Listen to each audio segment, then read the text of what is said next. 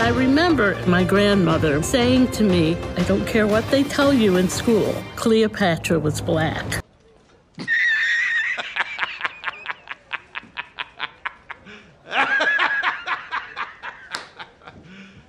You serious? I've seen a lot of garbage on television over the years, but this last year might just be the worst. This might even rank higher than Xena warrior Princess Galadriel from last year's Rings of Power disaster. This definitely looks worse than She-Hulk, and 5 times more awful than anything Love and Thunder gave us. Everything about this trailer looks horrific, with the very slim exception being the landscape shots.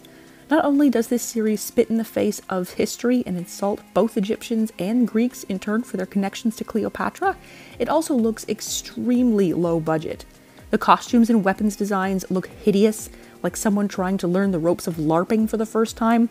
I don't know who decided that gold sparkly makeup was a good idea for a docu-series, but whoever they are, they need to be out of a job as of yesterday. The Roman togas look like bedsheets, the armor looks like it's made of plastic, and the woman chosen to play one of Egypt's most iconic queens is without a doubt the biggest insult of all. And it looks as if there are many others in agreement with me. In fact, this trailer was so poorly received that Netflix turned off their comments section for fear of the backlash. Not only is this hysterical, it's also extremely well deserved. Not that Netflix has been a patron saint of listening to fans, but this is a new low, even for them. Even though this trailer has been criticized and ratioed to high heaven, we still need to talk about it, because this goes beyond race swapping, beyond fantasy characters, or injecting virtue signaling politics where they had no business into a beloved author's world. This is actually quite insidious. Let's get to the most obvious reason why this trailer and everything about this show will be wrong and deserving of scorn, derision, and mockery. I remember my grandmother saying to me, I don't care what they tell you in school, Cleopatra was black. Sorry, Grandma, she wasn't. Cleopatra was of Greek lineage. She was part of the Ptolemaic Empire after Alexander the Great conquered large parts of North Africa and the Middle East and died in the 4th century. Then there was a large conflict that broke out among his generals. One of those generals was called Ptolemy, who then took over a certain area now known as Egypt. He was Greek. All of his descendants were Greek. Given the long customs of inbreeding that these lines would have indulged in, it is next to impossible that Cleopatra was black. She herself engaged in incestuous relationships with both of her brothers before embarking on affairs with Julius Caesar and Mark Antony. According to worldhistory.org, the Ptolemies coexisted as both Egyptian pharaohs as well as Greek monarchs. In every respect, they remained completely Greek, both in their language and traditions. This unique characteristic was maintained through intermarriage. Most often these marriages were either between brother and sister, or even uncle and niece. It was also suspected that Cleopatra's mother, Cleopatra V Tryphena, was her father's half-sister. According to Sheila L. Ager at the University of Waterloo, the Greco-Macedonian dynasties, which ruled Egypt from 322 until 30 BCE, established early on the practice of incestuous marriage in the royal house. This custom, according to her, had a number of pragmatic functional purposes and was profoundly symbolic of royal power. Therefore, Cleopatra was not black. She could not have been. There is a similar lack of evidence for Cleopatra having been black to be found in a depiction on the facade of the temple at Dendera, which shows her with the goddess Hathor and her child Caesarion, the son of Caesar. But you won't hear this reasoning from the show's director, Tina Garavi. She says that it would be such a political act to see Cleopatra portrayed by a black actress. The literal narcissism of this woman to think that she has a patent to change Egyptian history just blows my mind to pieces. Her and all the others so-called Netflix academics titans just demonstrate that they are operating without a full set. Factual information seems to have no place with this director at all, who seems to be operating based on feelings rather than evidence, a decision for which she is rightly being scorned. Another reason that this show is going to be thoroughly horrendous is the emphasis on Cleopatra being a girl boss. The entire trailer, the actress is shouting to the high heavens about her titles, about who she is, and how she is ruler of Egypt. A man who must say, I am the king, is no true king. Cleopatra would have had no need for posturing. People would have known who she was instantly when the royals were seen. She would not have had to tell anyone who she was or what she was capable of. People knew it simply by being in her presence. As the last queen of Egypt, she was a woman of great ability, and her accomplishments are often overlooked.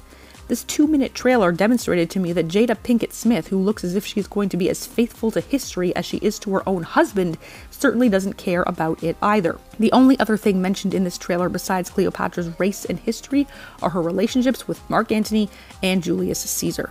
None of her accomplishments are mentioned, which were a key part of who she was, and I would think that those are far more important to the course of history.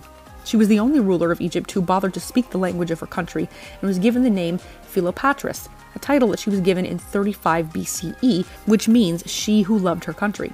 She was extremely patriotic, and her foreign policy goal, in addition to preserving her personal power, was to maintain Egypt's independence from the rapidly expanding Roman Empire. By trading with Eastern nations like Arabia, and possibly as far away as India, she built up Egypt's economy, bolstering her country's status as a world power. By allying herself with Roman general Mark Antony, Cleopatra hoped to keep Octavian, Julius Caesar's heir and Antony's rival, from making Egypt a vassal to Rome. Ancient sources make it clear that Cleopatra and Antony did love each other, and that Cleopatra bore Antony 3 children. Still, the relationship was also very useful to an Egyptian queen who wished to expand and protect her empire. She was also a very serious scholar. She spoke at least 7 languages and was interested in science and medicine. She researched, conducted experiments, albeit cruel and unethical ones, and wrote about her findings. In her time, she was an expert in gynecology, pharmacology, and aesthetics. Cleopatra supported advancements in science and medicine. She also contributed to the Great Library of Alexandria, which was eventually destroyed after Cleopatra's death during the Roman occupation. Although Cleopatra spent significant time researching the easiest way to die, she also experimented with cures for various ailments.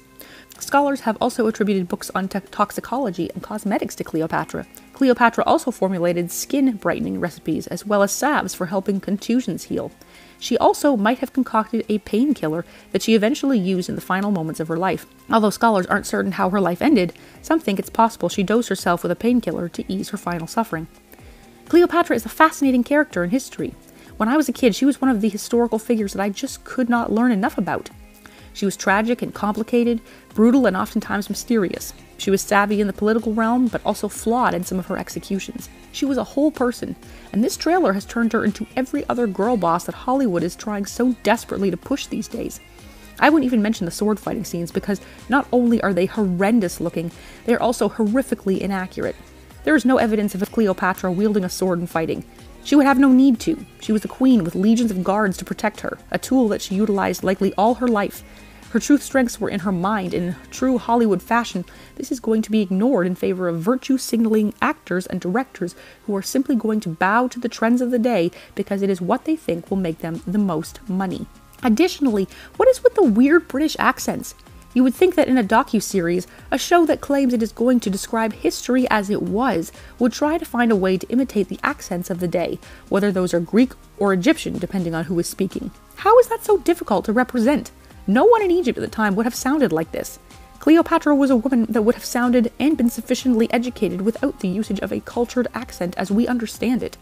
The show would have gained a smidgen more goodwill from me had they at least decided to subscribe to the linguistic cultural norms of the day. But no, they couldn't even get that right, because the reason behind this show wasn't to accurately represent history. It is westernized, politically motivated to gain credibility with people who really don't care all that much about art and facts anyway. They flat out demonstrate that with lines like this. There is some sort of westernized obsession with race that has been slowly building like a tsunami over the last few years, which we are beginning to feel the effects of now.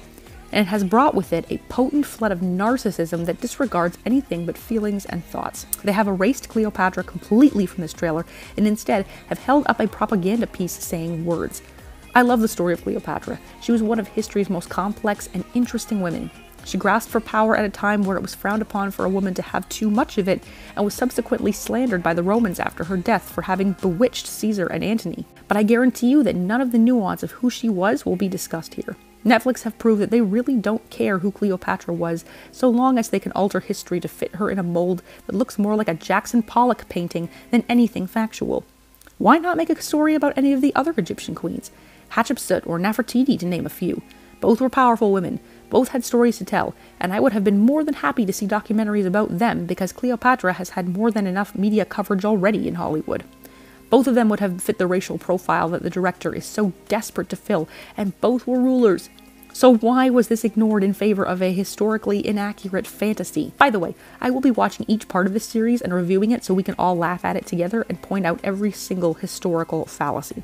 Shame on you, Netflix. Shame on you, Tina Garavi. And shame on Jada Pinkett Smith and everyone else who thought that this was a good idea and would be accepted. You cannot pull the wool over our eyes or gaslight viewers until you make them see history the way you so desperately want it to be. It will be very satisfying to watch this show get cancelled after a short period of time. It's already entertaining watching the backlash the show has faced for daring to erase Egyptians and Greeks from their own history. An Egyptian lawyer has even launched a legal bid to have access to Netflix blocked within the country, pointing out that the outrage surrounding the casting has been provoked by cultural identity theft. So the only possible conclusion that one can take from why this show was even made was to create controversy. I truly think that Netflix has somehow become that annoying cousin who keeps poking you with a stick until you scream at them to stop, to which they then ask, "Why are you so angry?" There is also the more insidious notion that people in power can simply change history to fit their political and narcissistic motives, simply because it's fun to make people angry. Don't watch this show. I will be, because it's just fodder for this channel, and I will be sure to tell you all about it so we can eat popcorn and laugh as it blows up. But for the sake of factual evidence, history, and even just good writing and TV programming, don't watch this garbage. I guarantee it will just make you annoyed, and there are far better ways to spend your time. Thanks so much for watching this video. Be sure to let me know down in the comments what other topics of modern pop culture you think deserve attention and would like me to talk about. Until next time, everyone.